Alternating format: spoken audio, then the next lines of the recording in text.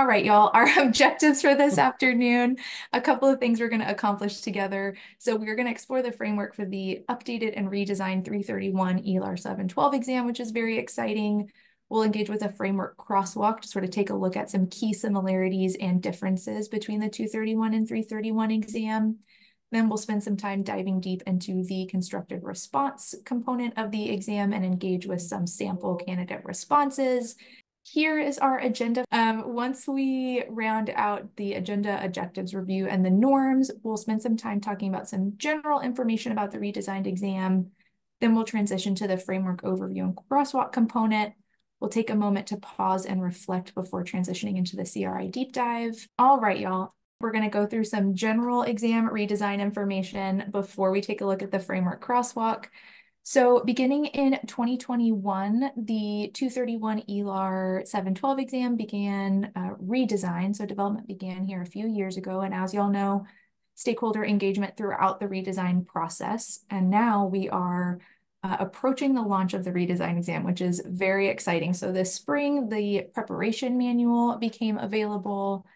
This summer, the representative form and the interactive practice tests for the redesigned 331 exam are available. We're also here doing our framework and CRI deep dive, and then we're looking ahead to that September launch of the redesigned 331 exam. These are all just specific callouts to some key dates. Again, these are on the exam one-pager for you all, but did want to highlight some kind of key dates coming up. So the prep manual, again, became available this spring. That is linked for you in your participants guide for today. As of June 4th, registration is open for the redesigned 331 exam. On July 1st, again, the rep form and interactive practice test became available for the redesigned 331. And then on September 1st of this year, that is the last date to take the 231. So the older exam, last date to take that is September 1st of 2024. The following day, September 2nd, our 331 redesigned exam launches.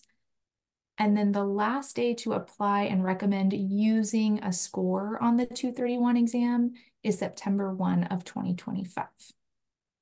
So a couple key dates. Again, these are all in that exam one-pager that's linked for you if you need to go back and reference, but just wanted to make sure to take a moment to call out some sort of key dates that are on the horizon for us as we approach the launch of the exam. A quick note here around the redesign of the exam. So 331 is not representative of a new certification area, and the name of the certification area stays the same. So the exam number is transitioning from 231 to 331. With all of this programs will not have to reapply to offer this certification. So we do not have a new certification area or field. We're transitioning the exam number. So if you are currently offering ELAR 712, you will not need to reapply to offer this certification. Quick note on sort of high-level overview in terms of the exam structure as we transition from 231 to 331. So as you all know, the 231 exam had a 5-hour seat time for candidates that had 100 multiple choice questions and 2 constructed response questions. So those literary analysis piece of the 231. As we transition to the redesigned 331 exam, a slight shift in the overall organization of that exam. So candidates will now have 90 selected response items, so 90 multiple choice questions.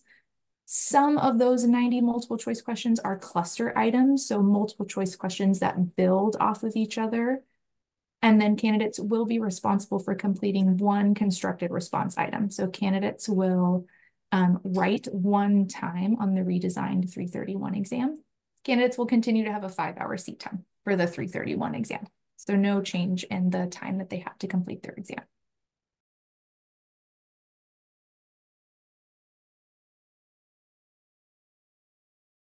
I'm going to turn things over to Kay to transition to our framework overview and crosswalk. Hello, everyone. Good afternoon. Thank you for joining us. As Kelly just stated, we're going to go over the framework overview and crosswalk key differences. Just to name up front, we won't go over the entire crosswalk, but it will be available for you to review at a later date. All right, so as before we start this conversation, let's frame it with some questions to guide our thoughts as we go through this comparison kind of contrast of what the frameworks from 231 to 331 have shifted to. So first, what are key similarities do you notice between the 231 and updated 331 ELAR 712 frameworks? Where do you notice shifts in the organization and or content of the 331 ELAR 712 framework? And how might these shifts impact our program's preparation of ELAR candidates? And finally, what other questions do you have about the updated 331 712 framework? Okay, so this is just a sample of what the framework looks like. You'll see the entire 331 there with the comparison to 231. As you can see in the second column here, there are X's to indicate where there was similar language or consistent content ideas across both frameworks. And where there is no X, those are some shifts that were made and updated in the 331 framework. All right, and just to also help us as we go through, the framework, of course, is separated into three compartments. So there's like a domain that has like very broad ideas of what the standards or TEKs that will be covered or the things that educators should do. And then there's a competency that really kind of narrows it and really kind of zero ends on what each candidate should do within each of those domains. And then you have a descriptive statement, which basically explains how the teacher will demonstrate their understanding of these competencies. So it goes from the overarching to specific and then to the actual examples to demonstrate how the competencies will be demonstrated in practice. All right, so initially when you look at the framework, you'll see that there were 4 domains and 11 competencies, and now 331 has shifted to 5 domains and 12 competencies. And we'll get into a little bit more of what those look like as we go through the overview. All right, so the first key is domain 1 was reading, instruction, and assessment. Domain 2, text comprehension and analysis. Domain 3, oral and written communication. Domain 4, educating all learners and professional practice. And then domain 5 is the constructive response. All right, so we're gonna go through domain 1, which includes the first 3 competencies. So competency 1, competency 2, and competency 3, which are the foundations of reading, instruction, and assessment, vocabulary development, and also reading comprehension.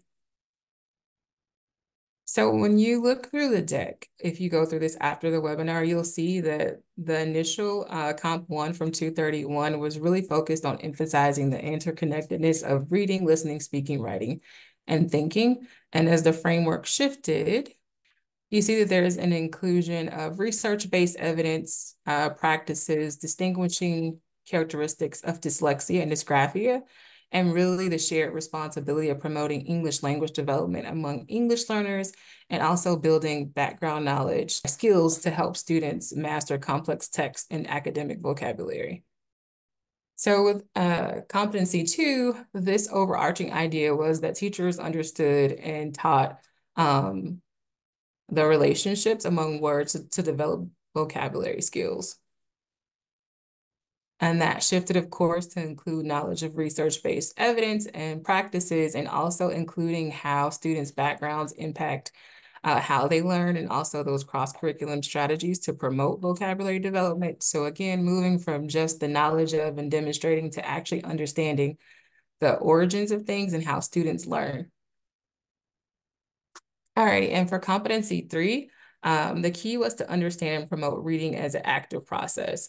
So that meant using metacognition, assessment, and instructional strategies to develop students' reading comprehension skills. But as it shifted to 331, now there's, of course, a focus on using research-based and evidence-based strategies, but also emphasizing how those complex text, critical thinking, and higher order cognition skills help students to develop and promote the reading process and also how they process what they're reading. All right, moving on to domain two, text comprehension and analysis. Okay, so competency 4 and 5 are in domain two. Competency 4, of course, is reading literary text, and competency 5 is reading informational text and argumentative text. So the overarching idea from competency 4 was understanding different types of text, how they're organized, analyzing them as far as the genre and characters and how all these things play into what a student can grasp from their understanding after reading the text. And as it shifted, of course, there's emphasis on research-based and evidence-based strategies, but also emphasizing how the characterization or all these devices work together to convey purpose, meaning, and theme. So again, zeroing in on those skills. All right, in competency 5 and 231, the emphasis was to demonstrate knowledge of skills for comprehending non-literary text and demonstrating knowledge of types of text structure, knowing how to evaluate the credibility of a source and the accuracy of information. And so key shifts in 331 were, of course, promoting research-based strategies and best practices to help promote comprehension among students and also to increase the emphasis on analyzing and being able to understand informational text and argumentative text using rhetorical devices, and then characteristics and structures of elements of argumentative text. And lastly, analyzing the author's purpose and audience and message within complex informational and argumentative texts. Alrighty, so domain 3, oral and written communication. So that includes competency 6, which is composition, competency 7, inquiry and research, and then competency 8, listening and speaking. And so in 231, the emphasis was to apply skills and strategies for writing effectively in a variety of forms and for a variety of audiences and purposes and contexts. And so, of course, we have the inclusion and shifts, in 331 with the inclusion of research-based and strategies and best practices for using the continuum of writing development as described in the TEKS, but also using strategies and best practices for assessing students' writing development. And there was also an emphasis on not just the instructor doing this or the educator doing this, but students being able to do that themselves for their work and their peers' work. You'll see that once you go into the framework or either the crosswalk. And also lastly, using assessment data to inform future instruction in writing, which is also a common thing you'll see within 331. There's an emphasis on how and what to do for the processes and things that happen in class after an assessment has gone on. So the emphasis of how an instructor is going to use that data to help students.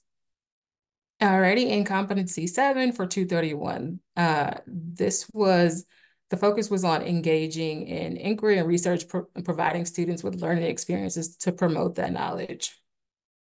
And then the shifts for 331 include, of course, our friend, research-based strategies and best practices for promoting students' ability to identify and analyze various types of logical fallacies, but also strategies and best practices for using the continuum of development of inquiry and research. So again, if you haven't noticed, the key shift is really focusing on how students are going to use these and actively use them. So giving them that space to be accountable for their learning and their work. So for competency 8, the key focus in 231 was to understand how students' background and diversity are important to student learning. And then, of course, we're doing that now in 331 with the scope and lens of research-based strategies and best practices when we do those things. So we'll see further into the framework with the universal components where we see this really emphasized. Alrighty, so domain 4, educating all learners in professional practice. So competency 9 is differentiation strategies and planning and practice.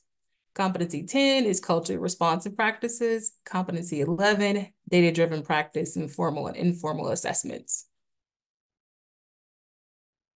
And here in this particular domain, it's important because this was added to all of the new exams as far as identifying and implementation of strategies and practices to support all students. This is where you see the UDL being incorporated and really supporting students who have different disabilities or who may even be emergent bilingual students pretty much all students to make sure that they are getting what they need in class. And then also developmentally appropriate assessment practices and the application of ELAR specific knowledge and skills. Alrighty, so the last domain is domain 5, the constructor response, and this is the competency 12. So the framework with the new redesign, we've also shifted how the exam will be scored as far as the percentages. So if you see domain 1 will serve as 25%, domain 2, 17%, 3, 25, 4, 13, and 5, the constructor response, 20%. Alrighty, so as we talk in our groups too, we want you to consider what are some priorities you can see in having the exam weighted this way.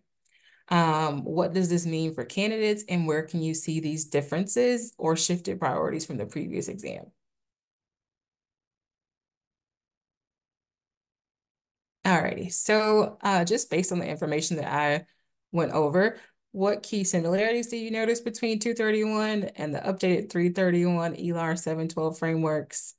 Where do you notice the shifts in organization and or content of the 331 ELAR 712 framework? How might these shifts impact your program's preparation for ELAR candidates? And lastly, what other questions do you have about the updated 331 ELAR 712 framework? All right, so at this time, I'm going to hand it over to DeMarco, who's going to go over the CRI component of the exam. Thank you. Hello, everyone. Without further ado, I'm going to go ahead and dive into a conversation and review of the constructed response item. Some things to note about the constructed response item. This is truly an opportunity for candidates to demonstrate their subject-specific knowledge, skills, concepts, and best practices. In a second, I'll talk about how this CRI is different from the current exam, the 231, and why those differences are important for our candidates. The ask for candidates is to write approximately 400 to 600 words as their response. And as Kay shared, this is 20% of the overall exam score, with the emphasis being on an opportunity for candidates to demonstrate their knowledge of ELAR pedagogy. The current exam, so ELAR 231, has 2 CRIs. One of them is dedicated to a literary analysis where candidates are asked to read 2 thematically related passages, identify shared themes between those passages, and then analyze literary devices and techniques. So essentially, this is a grown-up version of the AP exam, if you will. And the other portion, or the other CRI within 231, is a sample writing assessment in pedagogy. So candidates are asked to read a student response to in-class writing, and then they have 3 tasks to complete within this second CRI. So they are asked to identify 1 strength that they notice within this student's writing sample, 1 weakness, and then 1 instructional activity to address that weakness. As I shared, the 331, the new exam that launches in September, is a little different from our current CRI. To start, there's only 1 CRI, and this CRI is it's formed around a classroom lesson exhibit analysis. So within the CRI, there are actually 3 exhibits. The first exhibit is going to be a learning objective and excerpt for the candidate to read through. This will include a TEKS strand, a learning objective for the candidate to read, and then also a literary excerpt for the candidate to read through that's connected to the TEKS strand and the learning objective. With really the idea being here to have the candidate to think about what is the focus of instruction.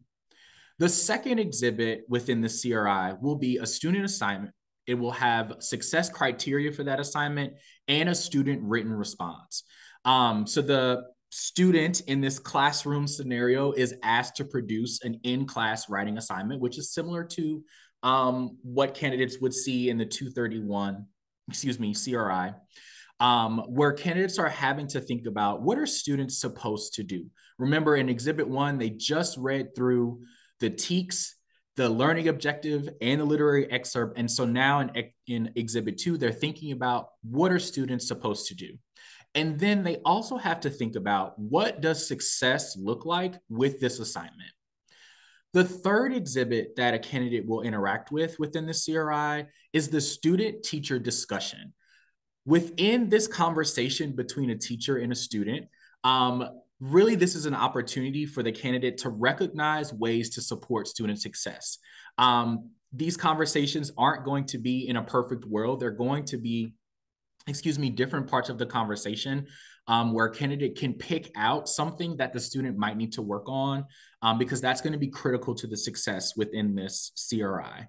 But ultimately, the goal with this CRI is to place the candidate in a classroom setting so that they're able to think through a scenario that they very likely would experience in their own classrooms, right? So our ELAR teachers are having to think through TEK strands. They are having to think through whether or not the learning objective is aligned to the TEKs. And then the texts that they are using are also aligned to the TEKs and the learning objective. And what is the focus of instruction here? So all of the different pieces that a candidate experience within the redesigned ELAR 331 exam CRI, they should represent something that the candidate would actually have to experience as they move throughout their teaching career. Another thing I want to call out here are the performance characteristics between the two exams. So when we're thinking about the performance characteristics, this is really what the candidate is being measured on, what will inform the rubric for the candidate. On the previous exam, our candidates are being, their performance characteristics included purpose, to the extent to which the candidate responds to the components of the question, demonstration of knowledge, how knowledgeable are they of the themes and the different literary devices that they're being asked to evaluate there.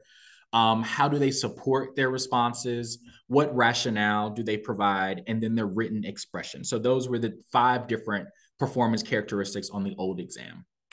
The new exam now features 3 different performance characteristics. So 1, completion. This is really thinking about to what degree, to the degree which the candidate completes the assignment by responding to each specific task in the assignment. So in a second, we're going to walk through what are the 5 different asks a candidate will need to think through in order to successfully complete the CRI. The second performance characteristic here is the application of content. So the degree to which the candidate applies relevant knowledge and skills to the response accurately and effectively. So if the candidate has a CRI that has a TEK related to utilizing literary devices, then I think it's a pretty fair expectation that that candidate is addressing this CRI by applying their knowledge of literary devices to support a student in that context, right? So we wouldn't be looking at a candidate wouldn't provide, or shouldn't, I should say, provide a response that's related to vocabulary when really the TEK is focused on getting the students' success related to literary devices. And then lastly, the last performance characteristic on this new exam CRI would be support. The degree to which the candidate supports their response with the appropriate evidence, examples, and explanations based on the relevant content, knowledge, and skills. So really, again, our candidates are being thrown into a classroom scenario and having to utilize ELAR pedagogy. Yes, it will be important for them to think through analyzing the literary text as part of Exhibit 1, but it's even more important for them to think through how to support student analysis of the literary text. So part of this conversation, we thought it's important to share with you the breakdown of the scale score. So when we're looking at the rubric, what are we considering a 4, a 3, a 2, and a 1? So when we think about our 4 responses, this reflects a thorough understanding of the relevant content, knowledge, and skills. And you're like, okay, well, what does relevant content, knowledge, and skills mean? This response would fully address all parts of the assignment. So again, in a second, we'll walk through the 5 different tasks that are associated with this CRI assignment. Has the candidate fully addressed all 5 of those tasks? The response demonstrates an accurate, highly effective application of the relevant content, knowledge, and skills. So if a candidate suggests an instructional activity, is this actually something that connects to the learning objective, connects to the TEKs? Like, is it something that is plausible with this lesson that the candidate is asked to analyze in this moment. And then lastly, a for response would provide strong, relevant evidence, specific examples, and well-reasoned explanations. Now, we all enjoy ELAR, so we know that when you provide an answer, you have to explain it, just like in math, right? But with evidence in ELAR. So it's not enough to say, you know, if I'm teaching my classroom, my kids can never provide, hey, Mr. Petrie, this is the theme is walking through the park gives you nightmares. Okay, that's a great statement. It sounds very strong, but what gave you that idea? That is the theme of the passage we are reading. Where did you get this notion from? I need evidence to back that up. So a for response would have that evidence as to why the candidate is suggesting the instructional activity or thinking or suggesting the assessment assignment that they're going to use to support this kid through their literary analysis. A 3 response, just a degree lower than a 4. This response addresses most or all parts of the assignment. It demonstrates a generally accurate, effective application of the relevant content, knowledge, and skills. And it provides sufficient evidence, some examples, and generally sound explanations. So our folks who are getting 3s are almost at the 4 bar, but they might be missing some components in their response. And then a 2 response. A 2 response addresses at least some parts of the assignment, not all, not most. Some of them demonstrates a partially accurate, partially effective application of the relevant content, knowledge, and skills. And the response provides limited evidence and examples or explanations. Okay, so we're really limiting ourselves within this 2 range here. And then there are some additional scores that a candidate can receive. A 1, and a 1 really is when a candidate addresses few, if any, parts of the assignment and demonstrates a largely inaccurate, right? So if a candidate, again, if the TEK is focused on literary devices and a candidate suggests playing basketball as an instructional activity that's not necessarily connected to the TEK or the learning objective, then that might fall in the 1 territory, because that might not be, depending on the context, of course, that might not be an accurate demonstration of knowledge and relevant content, knowledge, and skills. A candidate could also receive a score of U, which means the response is unscorable because it is unreadable, not written on the assigned topic, written in a language other than English, or does not contain sufficient amount of original work to score. So we want to steer our candidates away from getting a U, a 1, and then this last one, a B. There's no response to the assignment. The ELAR 712 CRI charge. What are we asking our candidates to do within this assessment? So when a candidate experiences their CRI, they are going to read through this particular charge.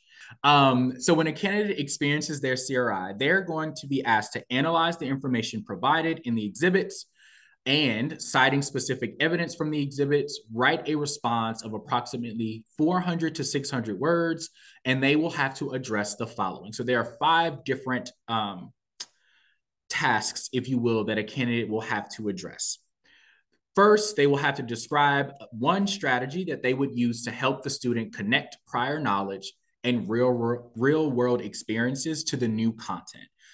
So an assumption here is that when a candidate does experience a CRI, then there's going to be some gap or some area where a candidate can actually push the student to connect prior knowledge to the lesson that they are receiving.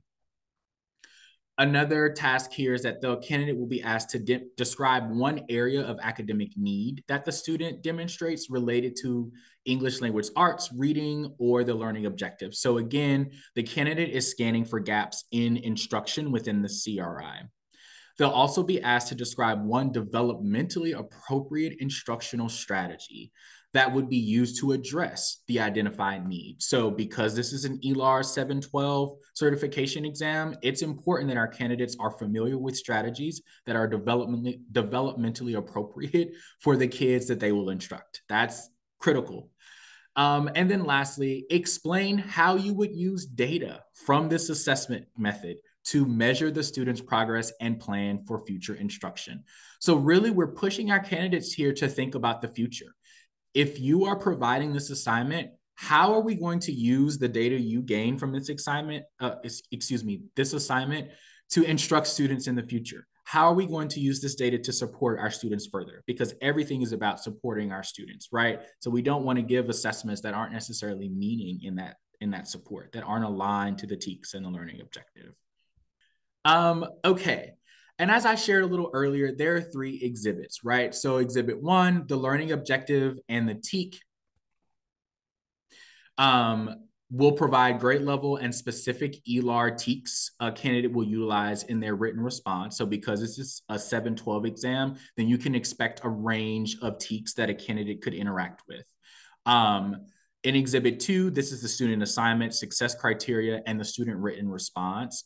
This provides a detail of success criteria. So if there's an assignment measured, the candidate will review success criteria on what would make this a student successful with this criteria so that they're able to evaluate the student in task writing and response and identify any gaps in student understanding and how to support this student.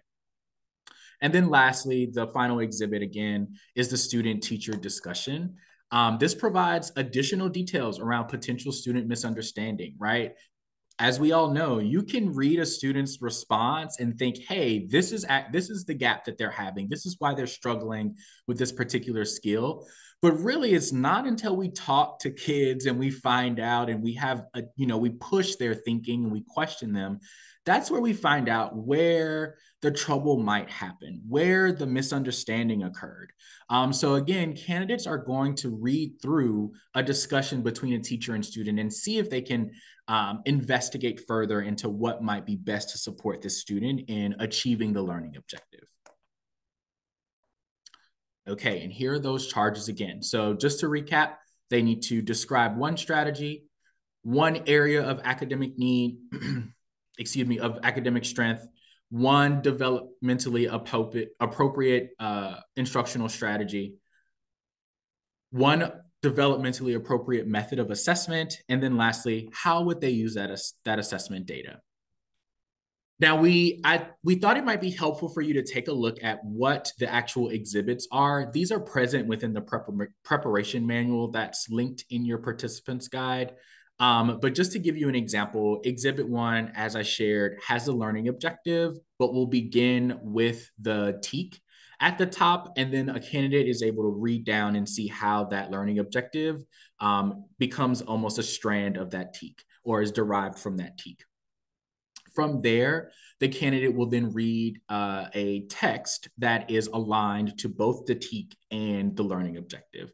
So while we're not asking the candidate outright to provide some sort of literary analysis similar to what they would do in the 231 exam, I think it's just understood that our candidates will have to analyze this text in order to push student thinking. So really, the shift from 231 to 331 is how do you take your understanding of this text and support student understanding of the text, because that is going to be critical.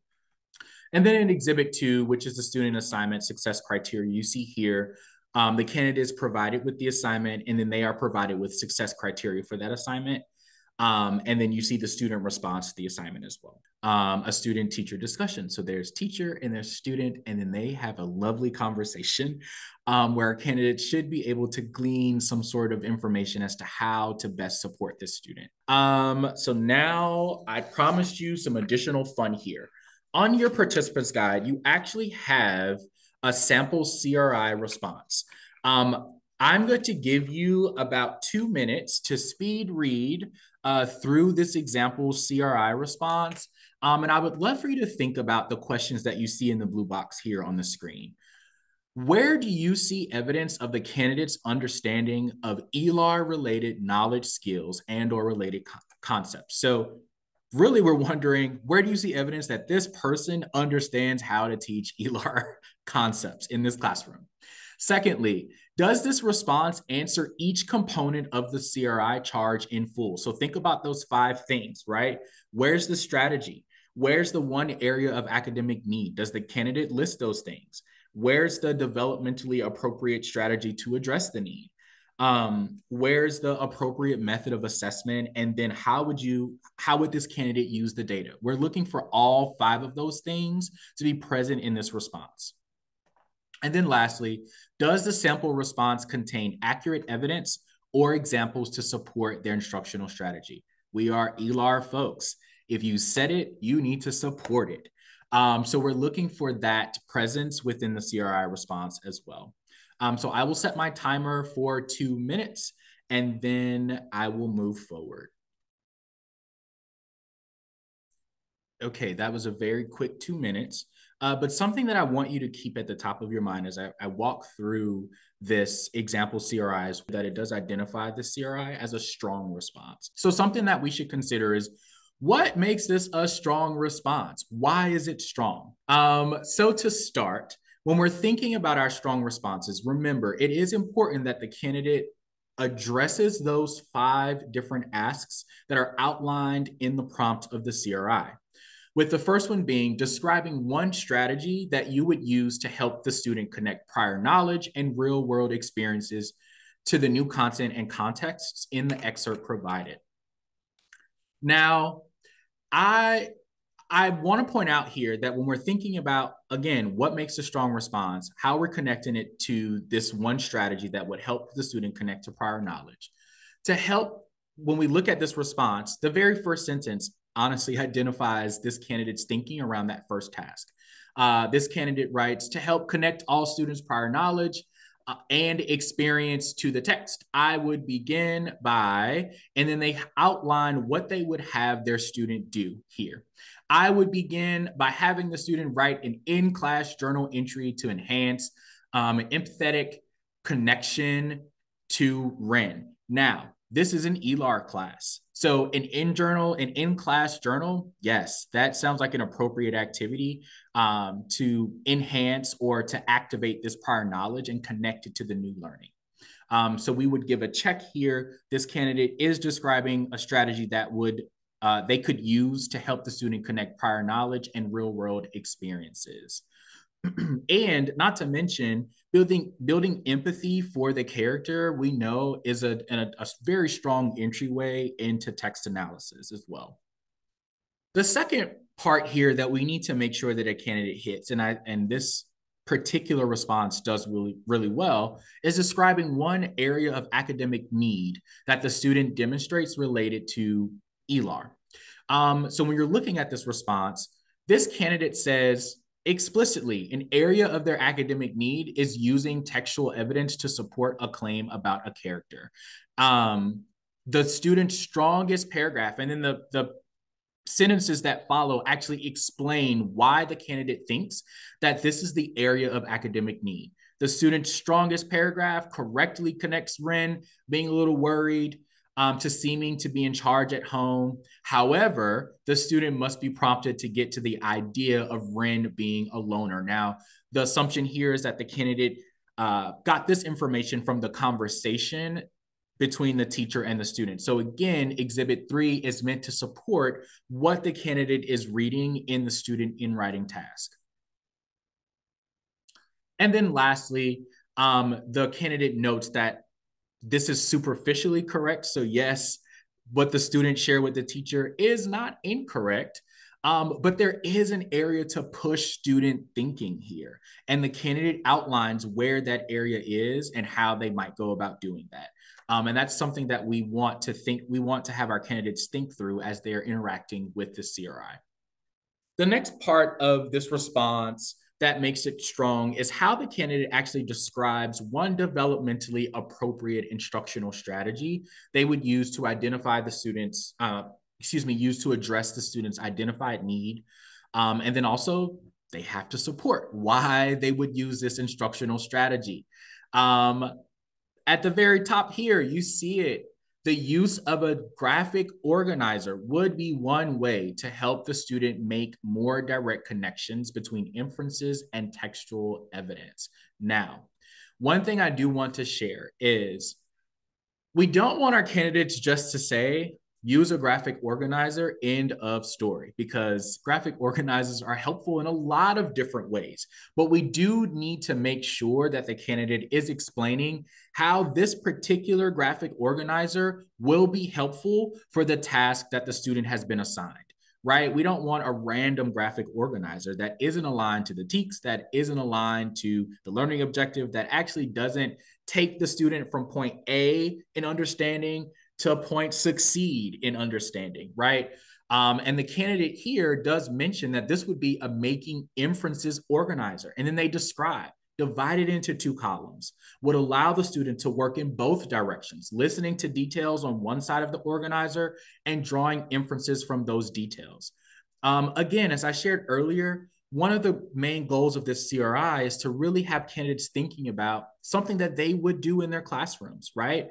They would have to strategically think about how to make this graphic organizer applicable to the lesson.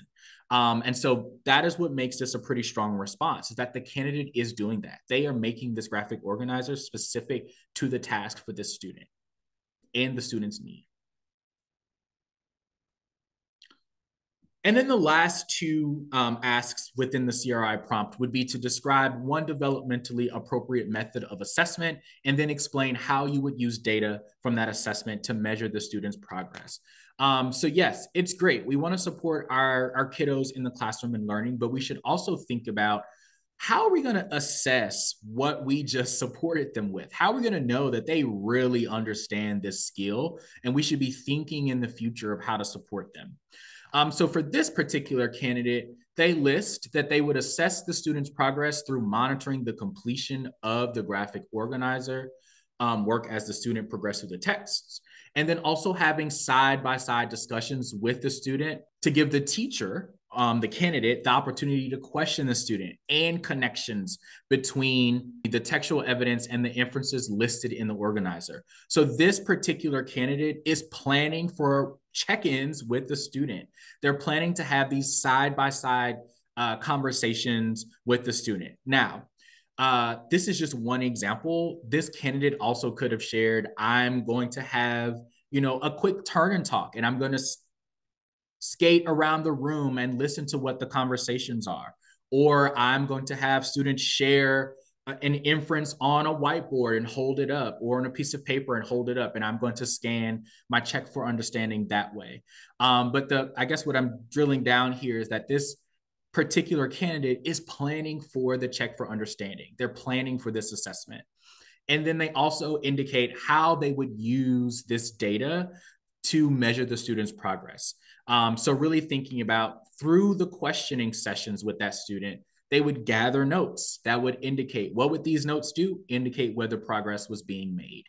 So really, again, we're looking for the candidate to explain their decision-making. They have all the toolkits that their programs are providing them. The tools in their toolkits.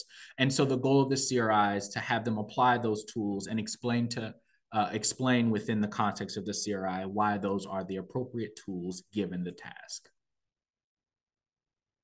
So in summary, this particular candidate presents a thorough understanding of the relevant content, knowledge, and skills, has a response that addresses all parts of the assignment, so those 5 different asks that we discussed a little earlier, and the response to each part is fully developed with evidence, examples, and explanations. The candidate also accurately and effectively applies concepts and terminology relevant to the English language arts. So the instructional strategies that this candidate suggests within the context of the CRI are appropriate for the context of the CRI. And then lastly, this response does provide an assessment of the student's skill level that is grounded in evidence from the exhibits, right? Because those exhibits are there to help support the candidate's response. Okay, y'all. So I'm going to pause again from my speaking and give you an opportunity to take a look at what has been identified as a weak response. Similar questions here. Where do you see evidence of the candidate's understanding of ELAR related knowledge, skills, and/or related concepts? Thinking about, does this response answer each component of the CRI charge in full? Excuse me. Does the sample response contain accurate evidence or examples to support their instructional strategy? So really the tagline question that we should have at the top of our minds is, why is this considered a weak response? I'm going to give you 2 minutes to review that response, which is on your note catcher, and then we'll come back and walk through it together. Okay, so let's take a look at what exactly makes this a classified weak response. Now, when we look at, again, we're going back to our charge here for the candidate, and that charge is to describe one strategy. Remember, describe one strategy that you would use to help students connect prior knowledge and real world experiences. Describe one area of academic need related to ELAR. Describe one developmentally appropriate strategy to address that need. And then, well, how are you going to assess? And then how would you use the data from that assessment? So when we think about the very first charge, which is around connecting prior knowledge, this particular candidate says they would ask students to think about a time they visited a graveyard and how that made them feel. Now, okay. Now what's interesting is, yes, that thinking about a time that you were in a graveyard is an opportunity to connect to prior knowledge. That's not completely inaccurate. But when we think about what's actually happening in this, text and what's actually the student's gap here, we do want to push the thinking here a little more, right? So it's not enough to say, I want them to think about a time they were in a graveyard and how that made them feel. And then also, we're looking for an explanation of how this is relevant to what the character in the excerpt is feeling. So one way to push this response is, okay, I want them to think about a time that they were in a graveyard and how that made them feel. Here's how it applies to the lesson that's being presented within this exhibit. Remember, the next charge here is describing an area of academic need. So for this particular candidate, they list the area of academic need as the student needing to know more vocabulary so that they can use details for better inferences. But again, this isn't, yes, students definitely need to know more vocabulary. And the candidate here even goes into explaining, for instance, the student clearly did not know cantref means, but used it anyway, which is not really appropriate, as the teacher said. So using the context from the conversation between teacher and student, and the candidate discusses the purpose of context clues and how that can help in inference making. So again, this isn't completely wrong, but we do need to think about, are there some more relevant skills that the student needs to develop to access the learning objective in this example? Again, go back to that strong example and thinking about how that particular candidate identified the student need there and then was able to develop an instructional strategy to further support the student need. And then we go on, the candidate goes on to explain another line or two around teaching and developing vocabulary and how they would do this with the entire class to make sure they all understood the vocabulary. And then some targeted questions that the candidate would ask the class. They go on to share that they would have students keep a list of all the words and phrases that they didn't know while reading.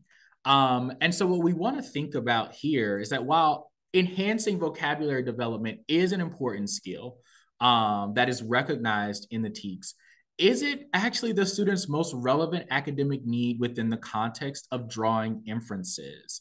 And then also asking students to create short narratives from newly learned vocabulary. Does that explicitly support the learning objective of using textual evidence to make inferences? So again, we're looking at the difference between a strong response and a weak response here. Is this instructional strategy the best move possible for this particular student? This is something the candidate has to think through throughout the entire exam. We're not saying necessarily that the instructional strategy is a bad strategy, but does this strategy apply to this particular context in this particular scenario? And then lastly, we do want to think through, there are two more kind of charges here for the candidate to think through. And this one is around the assessment. One developmentally appropriate assessment this candidate is listing is increasing vocabulary would be the exit tickets at the end of class readings. Now, I do want to say exit tickets are an excellent type of assessment for students. That is an opportunity for us to capture data at the end of class. Now, but again, we're thinking about the difference between a weak response and a strong response. What is the best leverage tool that this teacher can use to support student understanding now? In the strong response, this teacher said, hey, I'm going to introduce a graphic organizer that allows for the student to think in both directions, that will further enhance their thinking around making inferences with this particular text. I'm doing this before we even get to I might be doing this before we even get to the exit slip. Or, hey, I might utilize this graphic organizer in a reteach lesson the next day to ensure that my student or my group of students is achieving this particular learning objective. So again, the candidate is given that TEAC, they're given that learning objective, and we're looking for the best leverage strategies to support that learning objective, given the provided evidence within the exhibits. To sum it all up, this particular candidate has limited application of accurate, relevant, effective professional knowledge for teaching ELAR. So there are some places where, yes, these strategies are appropriate ELAR strategies, but are they appropriate for this context and for this particular learning objective? They have limited demonstration of ELAR pedagogy, provide minimal evidence and explanation in some places, and I would add the word relevant here. While they provided explanation, the kind of explanation that they had, was it actually relevant, again, to supporting that learning objective? And then lastly here, description of the method of assessment and use of the data is limited as well.